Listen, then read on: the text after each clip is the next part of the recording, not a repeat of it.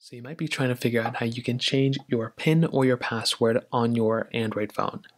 Now, doing this is very basic. It really doesn't take too much time.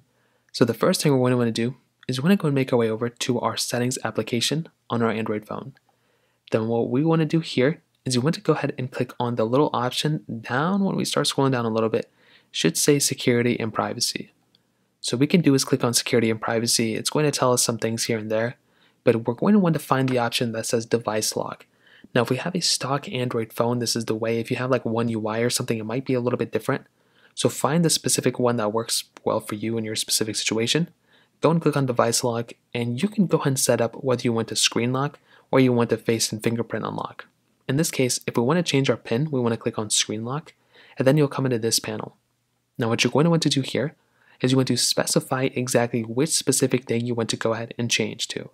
So right now I don't have anything set up, but if I wanted to go and set up a pattern, I can go and click on pattern or pin, and I can select a pin or pattern that I want.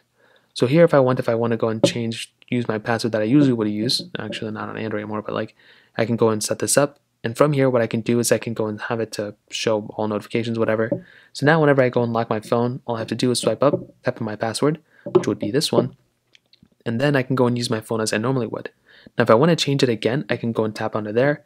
I can change my PIN. I can change it to none. I can change it to PIN. I can change whatever I want to, but that's basically how it's done. It's a very, very basic process.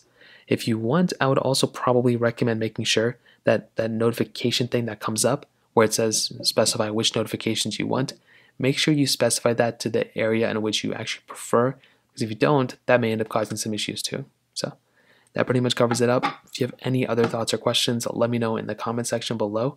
Hit the like button, that would mean so much, but definitely hit that subscribe button. More importantly than everything else, I love every single one of you guys. Hopefully I'll catch you guys in the next video.